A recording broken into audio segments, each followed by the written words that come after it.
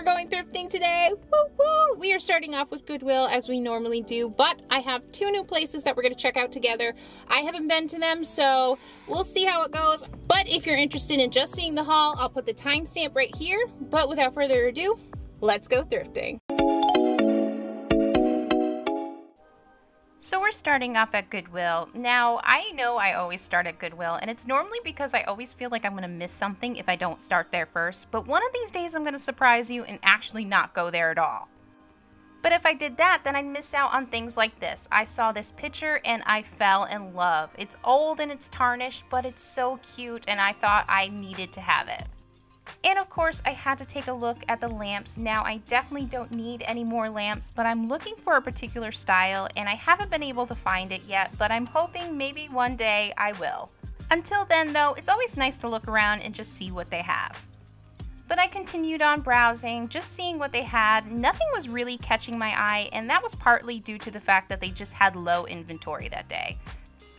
So I stumbled across a few things like this vase. I thought it was cute and adorable. For whatever reason though, I just didn't feel like it was for me, and so I passed up on it and left. So I found some things. It was a little picked over in there, so there weren't too many things to pick from. However, I did find one thing that I was really surprised about, so I'm excited to share that one with you. But let's head over to the next place. I don't know, I've been looking for something in particular and I haven't had much luck looking for it, so hopefully maybe this is the place. So let's head on over. Okay, so this next place is called Bits and Pieces, and I actually stumbled across this one on Facebook Marketplace, oddly enough. I'm calling this one the old stock room though because it gives me the nostalgic feeling of just going up to the counter and saying, hey, do you have this? And the person go, oh yeah, let me just check in the back for you. I stumbled across these wooden bowls though. Now I don't need more wooden bowls, but I thought they were so cute. I felt like my eyes were darting back and forth the entire time I was in here because there was so much stuff, so much home decor, so much furniture. I found this candelabra, which honestly I was so happy to find. I was looking for more brass candlesticks, so I was glad I found it. I also saw this jug. I am really impartial to these jugs. I don't know why, but I just think they're so cute to style up. So I thought that was really cute find as well. Something that I was looking for that unfortunately I couldn't find here were some small vintage frames. Now I found a few frames, but they were just a little too big for what I needed. I did, however, saw this amazing elephant clock, so I had to, of course, record it. But other than that, I was just really looking around, trying to see what I liked, but not much else caught my eye. So this place was actually more like antique and vintage items, so that was really cool to find out because obviously I love that stuff. But it was priced accordingly, so I didn't go too wild here. I got a few things, but not too many. But the last place that we're going to today is actually right there, like right next to it, which I did not realize. So let's go ahead and head over there.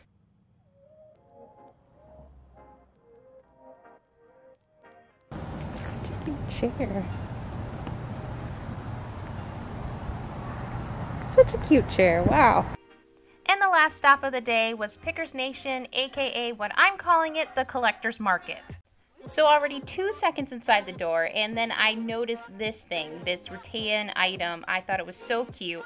This probably isn't surprising, but I did not get it because of the price. So this place clearly was not a thrift store, even though it was advertised as one. However, I did find some really good pricing here, even though a lot of the things that I was gravitating towards were on the high end too.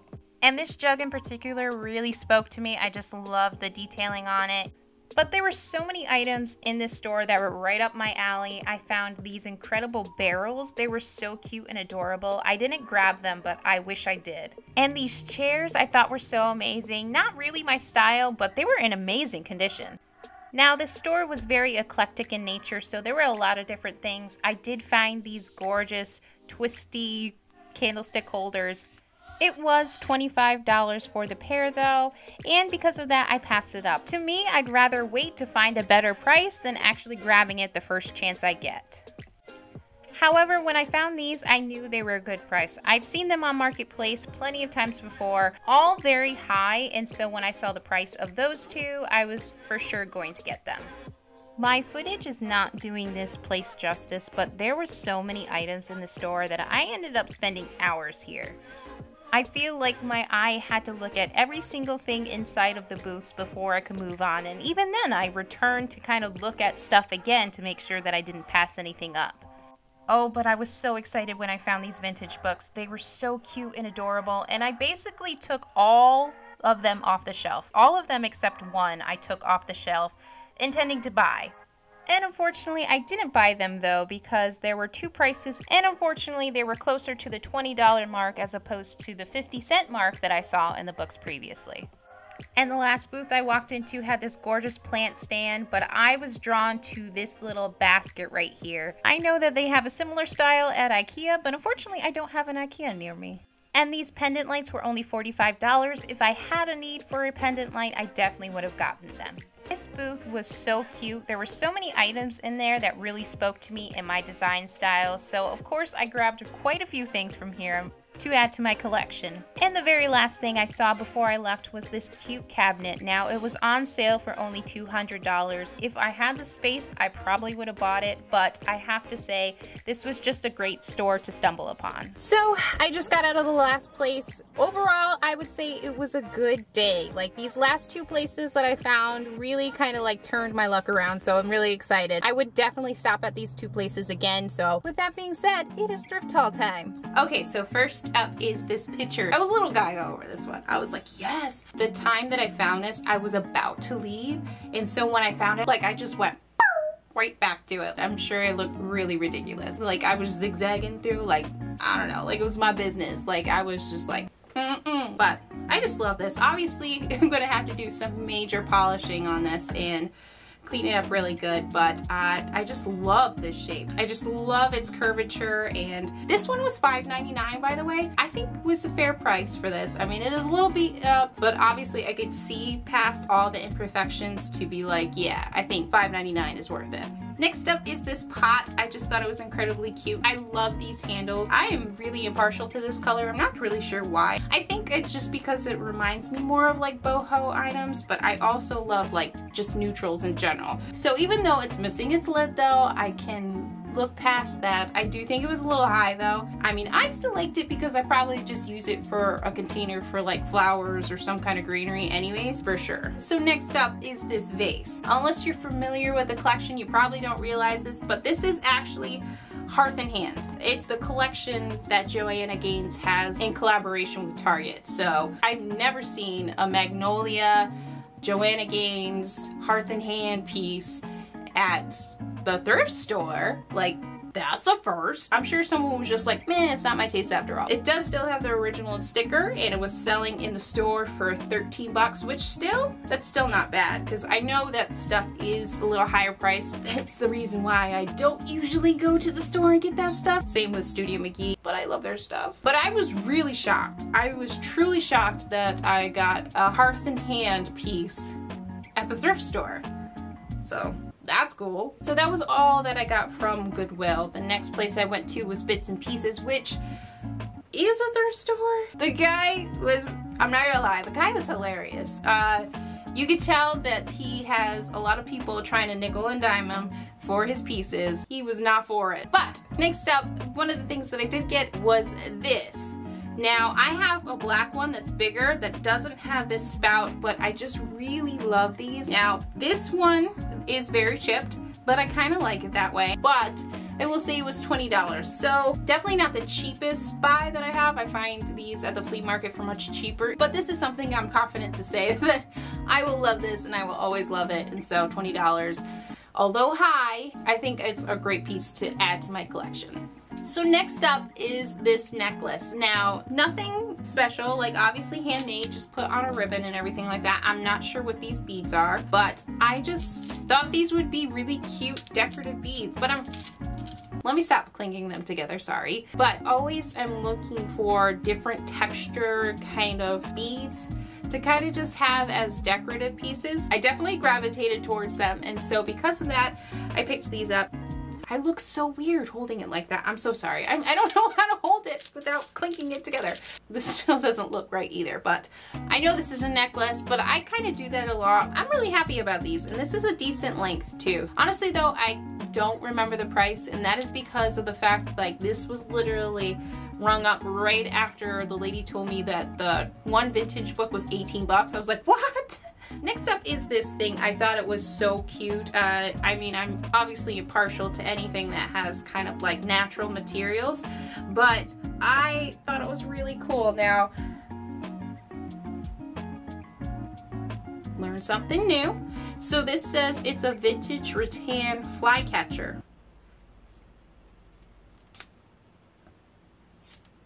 Is that an actual bug in there? I think I still like it, knowing that it was a flycatcher. But anyways, so this one was $12, which I actually thought was a really great price for this. I thought it was really cute and adorable, and to have a little basket, so to speak, and this glass for $12, I thought was really great. So I'm sorry, I'm still hung up on the fact that this is a flycatcher. The things you pick up. So the same booth where I bought the flycatcher, I also bought this, which I thought was so adorable. Now this on the tag says it's a vintage style plant. Is that atomizer? I just thought it was really cute. This one was only $6, so I thought that was actually a decent price for this. So this booth in particular I felt was like very affordable. So this last place, the Pickers Nation, it was really set up more, it was a flea market, and I didn't realize it was a flea market. This thing though was so cute. I really liked it. I probably won't ever actually use it. I wouldn't know how to use it anyways, but I just think it's a really cute decor piece, and it's got a little bit of an etching too of a leaf on it. I really like this one, and I'm really glad I picked it up. $6 I think is very good. Next up is this handmade bowl. I love this. Seriously though, I love this. I mean, this is a good size, and I literally was about to spend $30 on the IKEA set from Amazon, and so I bought this one. I thought this was really cute. Now one day you guys are going to be like, oh, enough with the baskets. But baskets like this are always good because they double as a decor piece but also storage, and I can never get enough of storage. When I saw this was $10 though, I really was so excited because I thought $10 for this was reasonable. I know it's handmade, and I mean honestly it's beautiful. But yeah, I love this, and I love the person who made this. Thank you to the person who made this. This is so awesome. So when I tell you I've been looking forever for these two items that I'm about to show you, I've been looking for these for months, and I've seen them all over Marketplace, but I've never seen them anywhere near me. So I found them. I have been obsessed with trying to find the brass swans forever, and then finally I randomly come across Pickers Nation and I find them on a shelf. I'm like, are you serious? I found so many different styles on Marketplace and they were so expensive, and I ended up getting these for $16, which actually I think honestly I got them for cheaper. I don't remember the price, but that booth in particular had a sale too, so it was less than $16 for these. So honestly, not thrift store price, but at the same time I'm so happy I found these, and I'm so glad that I didn't have to actually go through and have them shipped to me. I'm really glad I found them just locally. That was so cool, and I feel like you're probably underwhelmed by the fact that I've been searching for these forever, but it feels so good when you find something that you've been looking for forever. So this was my score. On my way home, on the curb, there were some things for free. And yes, I am that person that will definitely go up to the curb and look around. So I found these two wall hanging baskets. I thought these were so cute. I actually like the fact too that they're not the traditional circle. It's like more of an elongated design and with a little half circle basket. These are actually in great condition too, like, and better condition than, you know, some of the things that I find at the thrift store. This was a pretty awesome score. But the next thing that I found that was free, I think was even better. So the next thing I found for free was this. Like what? What? There are so many people out there that are literally looking for this kind of thing, and someone put it on the curb. I was like, oh, happy day. But seriously, is it dirty?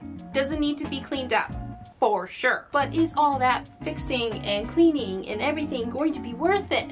Yes. Honestly too, I have to feel like this is a vintage piece. I don't think it's anything new. The age on it, you can tell it's been around for a while. The fact that I got this for free, I'm like, what? I would have easily probably paid $20 for this had I seen it in the thrift store. When this is all cleaned up, this is gonna look so beautiful, and I don't know where it's gonna go yet, but I'm gonna find, ooh, maybe the downstairs bathroom.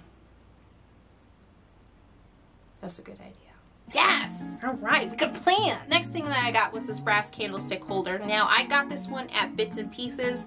It was $8. Honestly, it's brass. I know people price brass for a higher price, and it's popular, it's well sought after. So, I mean, to see this for $8, it didn't surprise me at all. I really liked this one. It was a little bit different. I like that it has the handle, but usually the ones that have the handle are a lot shorter. So I like that this one was a little bit taller. And last but not least, I found this candelabra, which I feel like that will probably be the next thing that I keep on looking for, is just candelabras. So after the first candelabra that I found, I guess I was just like, yeah, let's find more candelabras. So I found this one and I got this one. Now I brought it up to the register and he only charged me $3 for this. And I'm like thinking, $8 for this, but $3 for this? Okay. I mean, I'm pretty confident this is still brass, but maybe he knows something that I don't know. Maybe it's not brass, but I still thought it was really cute. I love this little detail right here. It's kind of like the perfect spot for you to kind of put your fingers in. Not that I'm going to be carrying this around at all when it's lit, but I just thought it was cool nonetheless. Overall, I would say this was an incredibly good day. So I purposely left those for last to kind of show you guys, because on my last thrift haul, I got a comment from Jay to see my candlestick brass collection, because I did say I got a lot now, which, I mean, as soon as I grabbed them, I was like, oh, I don't have a lot. But then I was like, oh, Rachel, no, that is dangerous thinking. Like, stop. With that being said, I'm 99% sure that you will be seeing more brass candlestick holders in future thrift hauls, because the fact that my mind flashed and said, I actually don't have a lot, means inevitably I'm going to get more. Okay, so obviously we got the 2. So this is it. This is just candlestick holders. Is this a lot? It's a lot, right? So currently I have 13. But yeah, 13. And my first thought was, when I saw this pile, oh, I actually don't have a lot. Girl, you are just trouble. So thank you so much for asking to see about these, Jay. And if you happen to want to see anything else, honestly, I'd be more than happy to show you. Alright everyone, that is it for the thrift haul today, but thank you so much for watching. I hope you enjoyed this video, and if you want to see more videos like this, definitely make sure you give it a thumbs up.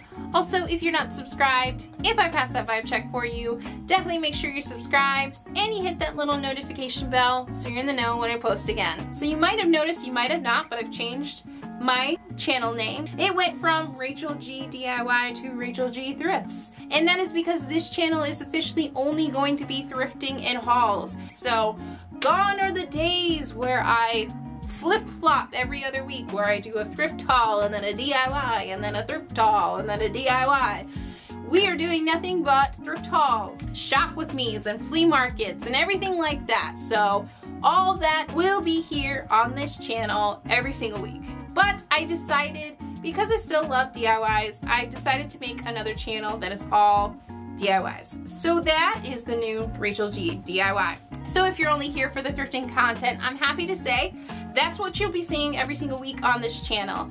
If, however, you are one of those individuals who also happen to like DIY, I would love to have you over at the DIY channel too. Honestly, I'm just so grateful that you've watched, but I just want to say thank you for all the support that you have given me. But I want to say thank you so much for watching. I hope you enjoyed this video, and I will see you in the next one. Bye! As I spill it all over myself.